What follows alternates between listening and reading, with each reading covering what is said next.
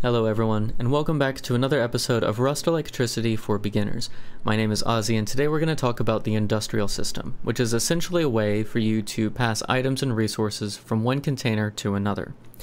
Now, the heart and soul of this system is the conveyor. There are a lot of things you can do with this, such as adding filters to only allow certain items to pass through or to exclude certain items, but we're not going to discuss that today. We're going to use the conveyor as if you just throw it on the wall and you don't put any filters on it at all. Now, it does have several electrical nodes on it. You have a power in for providing power, a pass through to put additional power to another conveyor or a furnace perhaps. It has the ability to turn on, turn off from electrical nodes, and it also has this new filter pass, filter fail. It'll essentially send one power to each of these based on whether or not it successfully passes an item along through the system. Now, for this to work, you also need an adapter on whichever boxes you're going to be passing items through. On the large box, there are 4 locations you can add this to. On the small box, there are 2. And I'm just going to add these to the top of each of these. There is also the pipe wrench, which allows you to connect the industrial nodes to each other. There is an in and an out on the conveyor and each adapter. This essentially creates a pipeline that allows us to pass items through.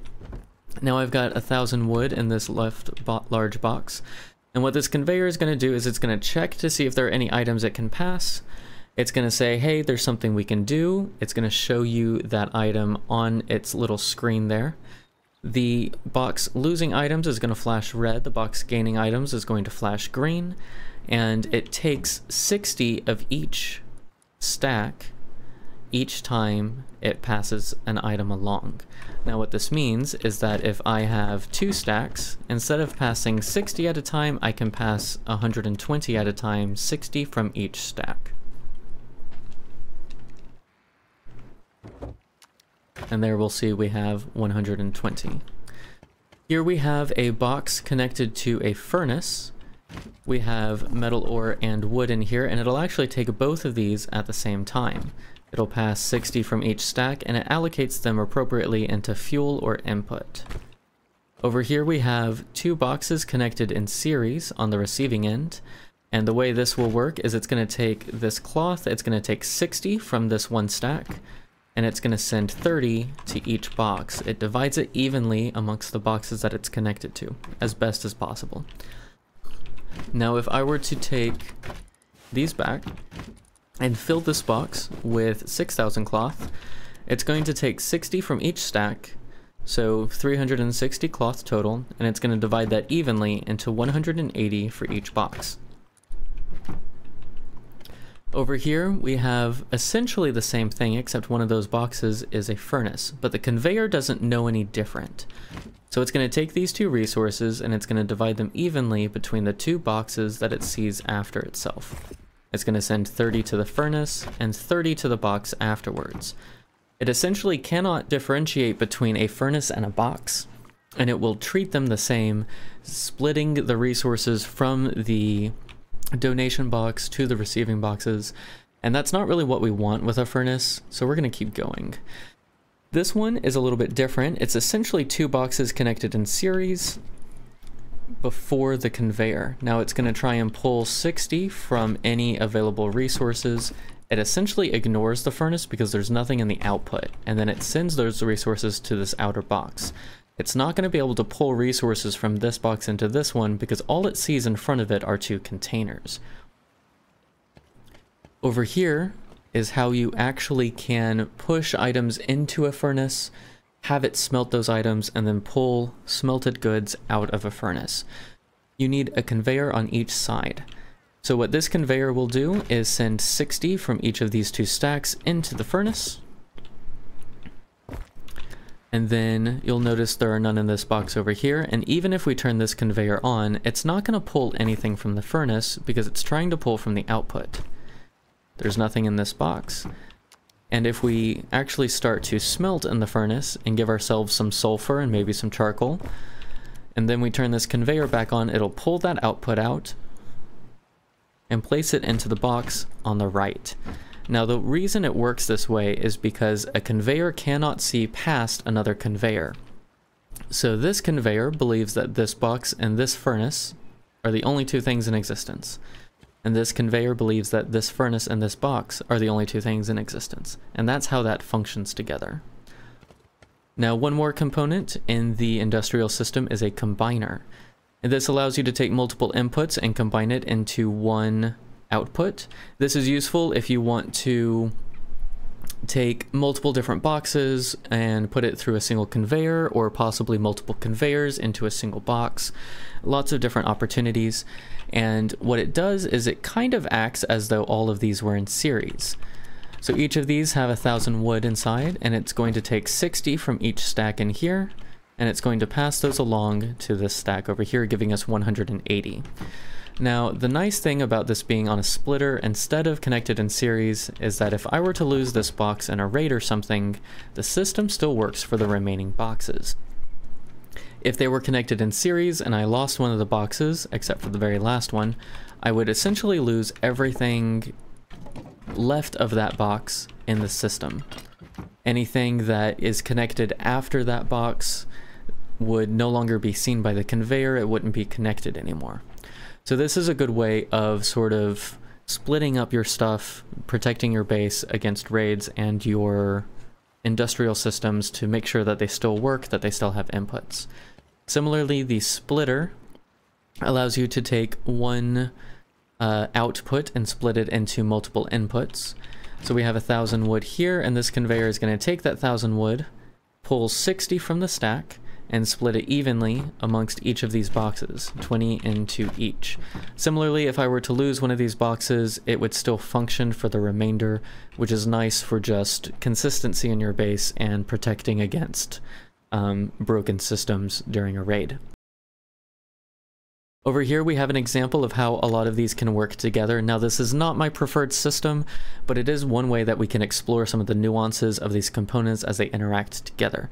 Now, what we would normally expect for the system is that this conveyor is going to try to evenly pull from these boxes, distribute evenly to these furnaces, and then this conveyor will try to distribute evenly to these boxes. That's not actually going to happen, though.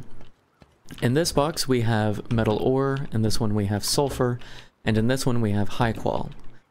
And because a furnace only has 2 slots, and the conveyor tries to distribute evenly, it's actually going to fill both of those slots with metal ore and sulfur in all 3 of these furnaces. Now, it will still pull 60 from each stack up to 12 stacks, and then it kind of ignores the rest of it. But the reason it pulled the ore and the sulfur first is because the combiner will prioritize its first input. So it's looking at this first input first, the second input second, and then when it realizes it doesn't have enough room, it kind of ignores this last one. Now, on the opposite side, it's interesting to note that these 2 boxes are completely empty, and all of our smelted goods have ended up in this first box. The reason for that is because what this conveyor is doing is it's pulling 60 from each available stack from each furnace. And since we have it active from the very beginning, it's only reaching maybe 1 or 2 of each item before it begins pulling from each stack. And the way the splitter actually works is, rather than splitting everything equally all at the same time, what it does is for every stack it pulls from, remember it pulls 60 from each stack. From every stack it pulls from, it divides 20 into the first output, then 20 into the second, and then 20 into the third, with priority. So because it's prioritizing that first output, and we're not actually reaching 20 in each stack, because we're sending the first 20 from each stack here, it's actually sending everything here. So if you want to split them evenly, there are ways to do that we'll discuss in another video, but it's important to note how each of these components function, because knowing how they function can help save you a lot of frustration when you try and set up your builds. Now, the last thing I want to discuss is depth. A conveyor can only see 32 boxes in front of it. And what that means is if I connect to this over here, I've got 31 boxes plus this last one, it's up here for convenience. If I connect all of those in series and I turn this conveyor on, it will be able to pass through from this box. However, if I connect 33, it's not going to see this last box over here. It's going to give me a filter fail response instead. Now what this filter fail actually means is that there's nothing in these first 32 boxes that it can pass through. It can actually see them.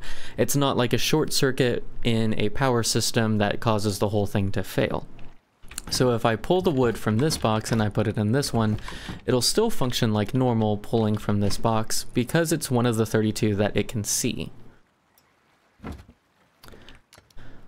So if we put this wood back,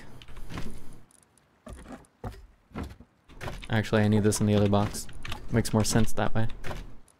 So if we put this wood back, maybe we're thinking, okay, well, if we perhaps go back this far and we connect 31 to the splitter, maybe it can see, you know, 31 back this direction and 31 back this direction plus the combiner.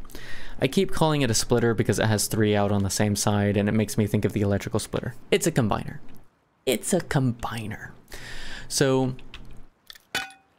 it will give us a success and it will properly pass through 60 wood. But the reason why is actually because what it's doing is it's seeing this left line up to this box and it's pulling these. It's not seeing this right line at all. And what it's doing is it's prioritizing this first input and it's seeing these 32 boxes. The thing is, if I lose these boxes, it'll also still work because now it will actually see this box. And the reason why is because these are now the 32 boxes that it can see. So splitters and combiners are really, really useful for protecting the stuff in your base, making sure that you have redundancy and things like that. That's kind of a real quick and dirty sort of explanation to the industrial system and how it functions and acts. There's a whole lot more you can do with it, but that's all we're going to cover in this episode. I hope that helped you out. If it did, please hit that thumbs up button. If you'd like to see more videos like this, feel free to subscribe. And if you have any questions or comments, leave them down below for me. That's all for today. Thank you for watching, and I will see you all next time.